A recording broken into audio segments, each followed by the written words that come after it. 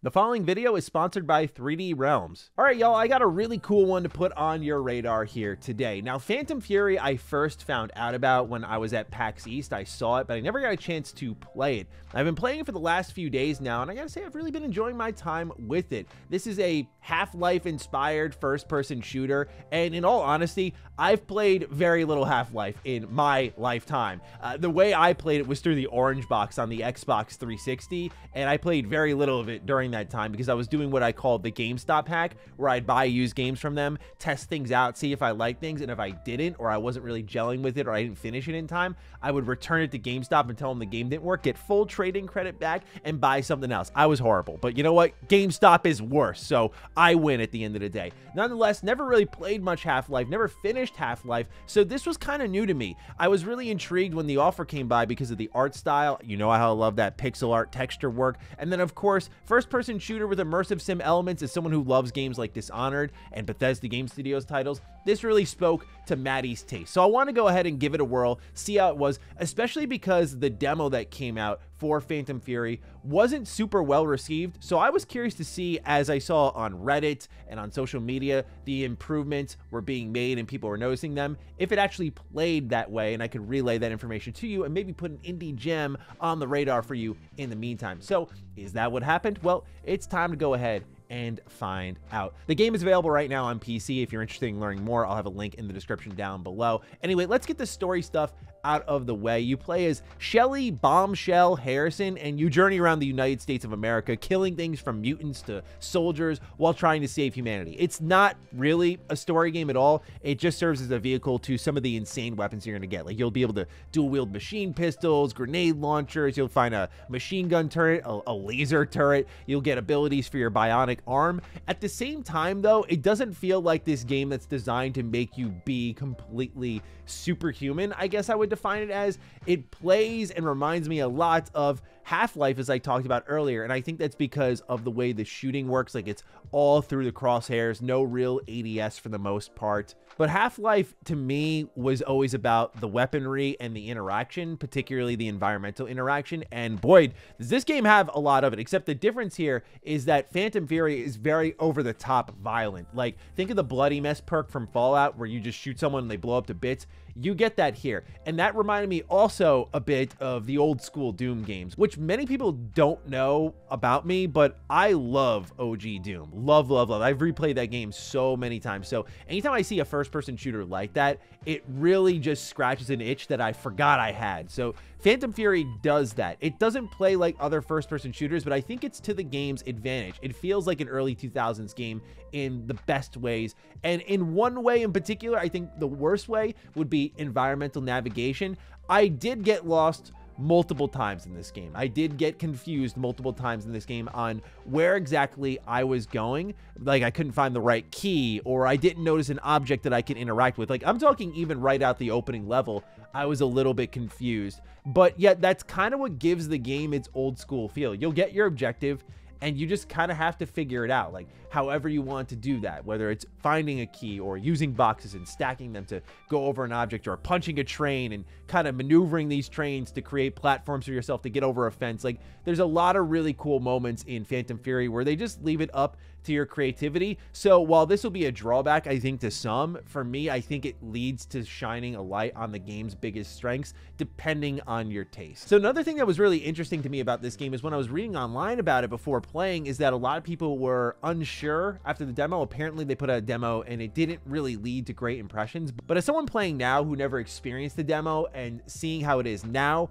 I have to say that improvements definitely had to have been made. Number one, it controls better. I read online that people thought it felt pretty floaty. I thought it was much, much more responsive than anything written online, and from what I experienced, played really great. It shoots well. Like, guns have really good kick to them. The shotgun in particular is my favorite to use. I mean, again, if you've played the old school Doom style games, like when you pull out that shotgun, it has the good kick to it, the good punching sound effect. You see them blow to bits, and you move on to the next enemy. Really satisfying stuff. So it controls well, shoots well. AI is more responsive. Like, they'll actually shoot at you, they'll actually run at you, they'll take cover. There are sometimes it's a bit wonky. Like, I'm not going to give it the complete free pass on that. There's times it's not perfect, but most times I don't think people will notice just because they'll throw a lot of enemies your way. It's typically in those quieter moments where you're running down a hallway and you take out one and then another that things can get a little wonky there, but nothing that absolutely destabilizes the experience. I just want to make sure I'm not giving you the idea of pure perfection. It's a complete 1000% bounce back. Like, there's a few wonky things about it.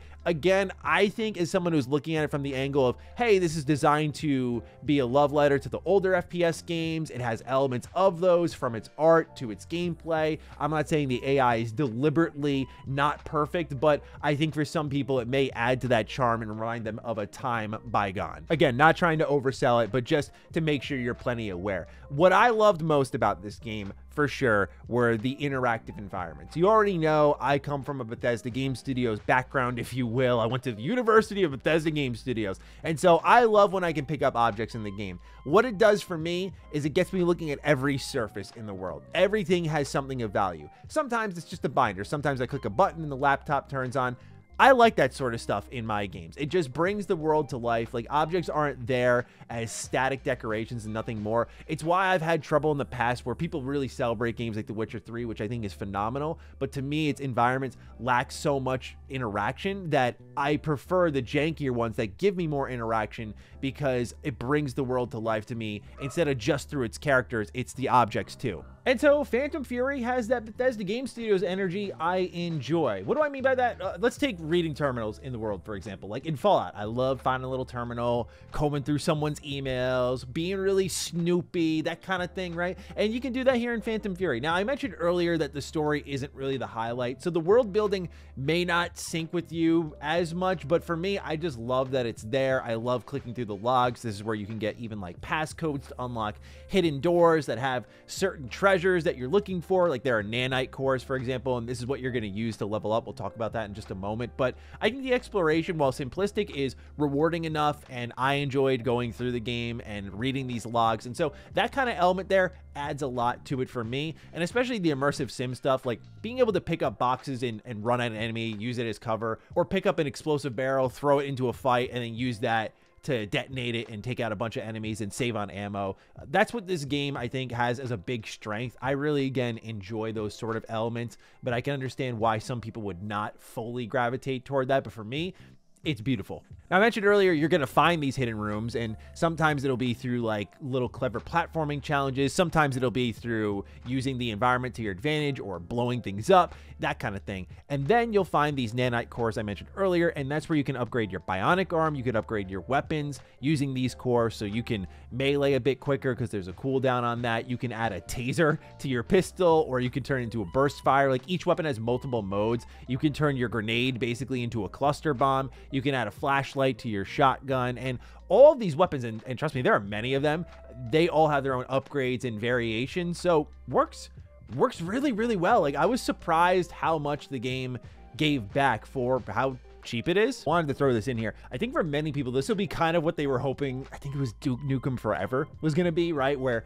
it's this retro style first-person shooter, and a lot of people had hopes for that game that naturally crashed and burned. I wasn't totally into the YouTube zeitgeist at that point in time, so I just remember the reviews for that game being particularly low. But this game may scratch that itch as well. If you're looking for one of those retro shooters, it may fill that gap in there, especially for the price tag. It's a pretty easy ask, in my opinion. But yeah, from gameplay style to art style, it speaks to a lot of my sensibilities, clearly. So I may be a touch biased. I'll admit that I like these sorts of games. Like, when I look at the pixel art style, I'm a big believer that's the future. And I say that because I feel as we push more and more into fidelity, that's cool and all. I think fidelity has its place, but I think we're going to hit this uncanny valley place at some point where games are going to mimic real life maybe a little too much, and people are going to want the more retro style things. And I think games like Phantom Fury get that. And I also think we just need more games that do it how it used to be done, is how I would put it. So I really enjoyed my time with Phantom Fury. I do recommend giving it a look, checking out some other reviews out there, as I've always said with my impression style videos.